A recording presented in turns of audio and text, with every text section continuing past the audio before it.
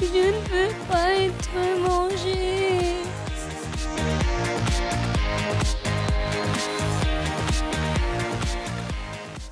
In December 2015, Plural Plus staged its 7th award ceremony at New York City's Paley Center for Media.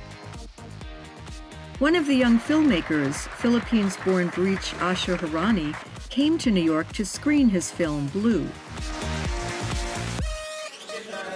Blue is a kind of character that left his family in order for him to experience new life in a foreign place, but that didn't end well. The thing is, what happens, these people try to do drugs, do crime, things unimaginable, in order for them to forget about what is the discrimination that they are facing every day in a foreign place.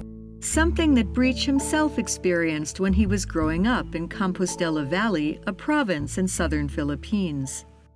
When I was a kid, my friends, classmates, they treat me like I'm somebody that should be near it because they call you ugly.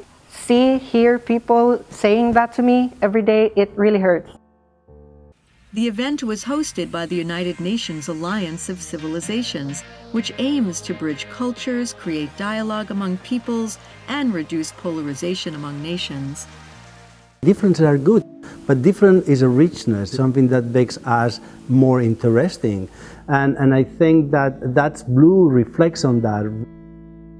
The moment our youth accepts who they are and what are their real personalities, then they can be a real person. The story of Blue is perfect because it talks about how can we ever get through these issues that our young people are facing, especially in this early stage of being part of the society.